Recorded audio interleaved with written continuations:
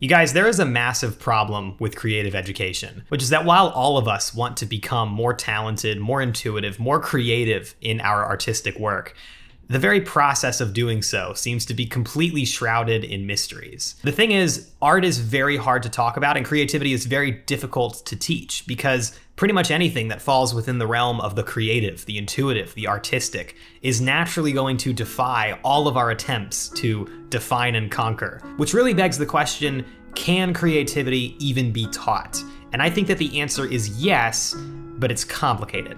And that's what I'd like to cover in today's episode. I want to answer the questions, why is art so complicated? Why don't art teachers ever seem to give a straight answer to seemingly simple questions? And what can you, as a student of the arts, as a beginner, do about it?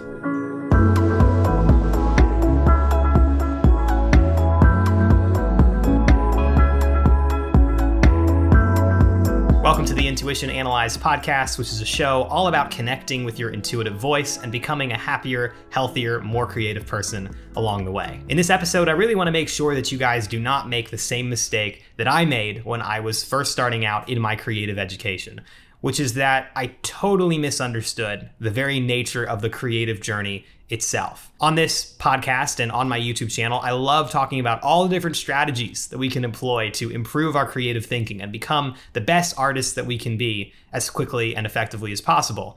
But today I really would like to take a step back from all of that to talk about why these conversations are so difficult to have in the first place. Because it seemed to me that when I was first starting out, I had all of these fundamental questions that nobody wanted to answer. Questions that you've all probably thought about. Questions like, what is creativity really about? How does a person become more creative? And what is the fastest possible way to improve yourself as an artist? These are very important questions, but it seemed to me that the more I asked them, the more I was met with very vague and unhelpful answers.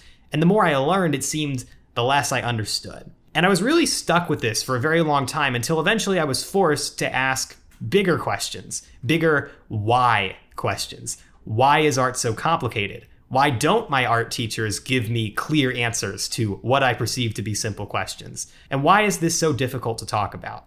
And it wasn't until I answered those questions that I really started to make some breakthroughs in my creative development. And I think the same will be true for you. So today we're going to talk about the creative educator's dilemma. The very problem of creative education itself. And the best way for us to do that is to do a bit of a thought experiment, a bit of an imagination game, if you will. And so follow me on this. I want you to imagine for a moment that you are a contestant on a scavenger hunt / survival game show.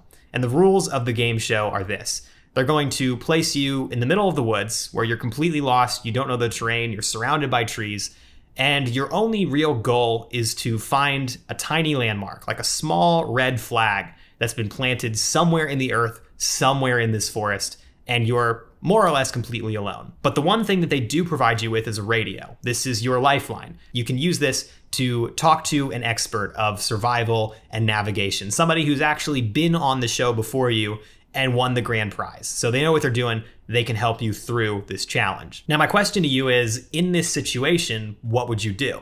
Because if you're like me, you would immediately pick up the radio and ask the expert for directions, because that just seems like the smart thing to do. But what you would find out very quickly is that they actually can't give you directions. Not because it's not allowed, not because they don't want to, but because they physically can't do it. And here's why. Here's how that conversation would go. You would pick up the radio and you would say, hey, I'm in the middle of the woods. I'm trying to find the landmark. Which way do I go? And they would say, well, tell me this. Where are you right now?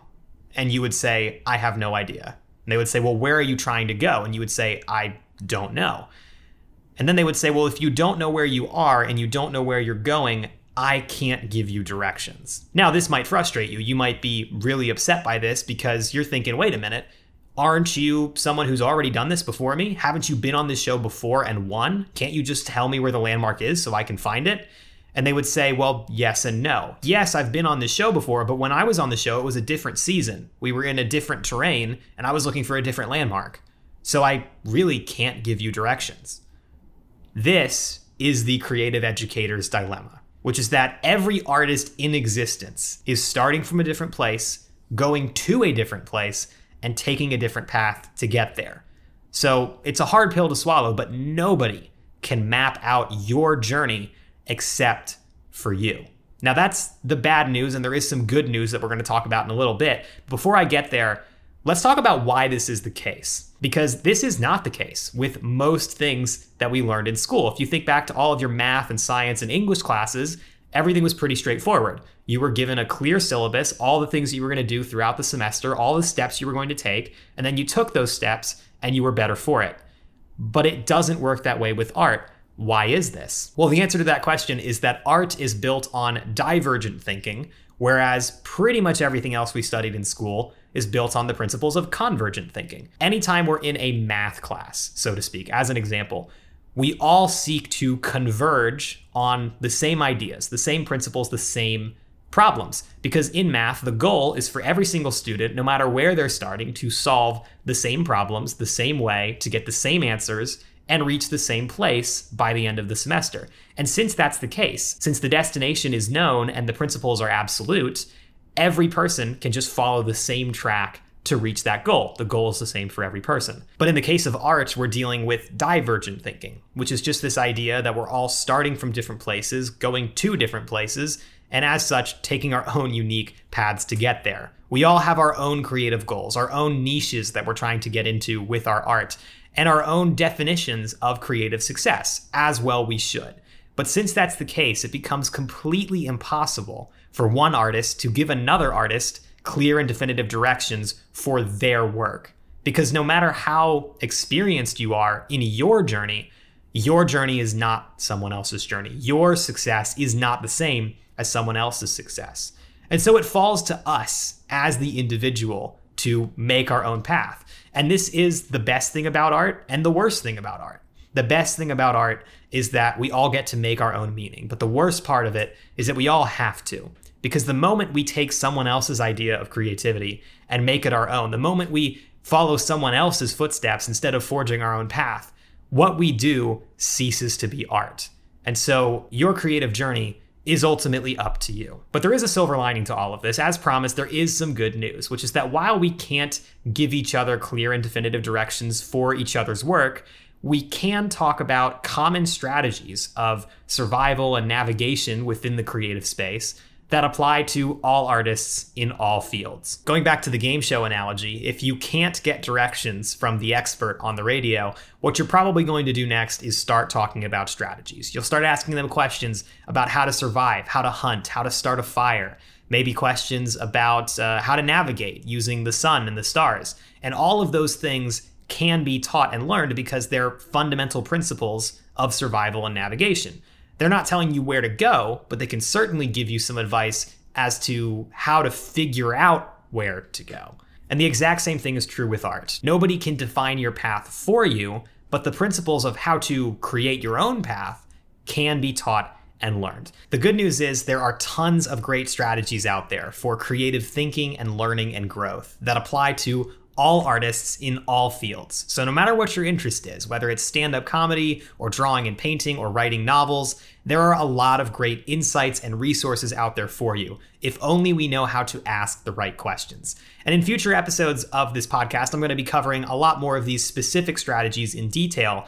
But for now, let me just leave you with this one piece of advice and one piece of encouragement, which is that if you want to succeed creatively and take good advice from the experts, the first thing we need to do is shift our mindsets. Instead of asking your art teachers, what direction should I go? Ask them, how do you go about finding direction as an artist? Instead of asking professional artists, what kind of art should I make?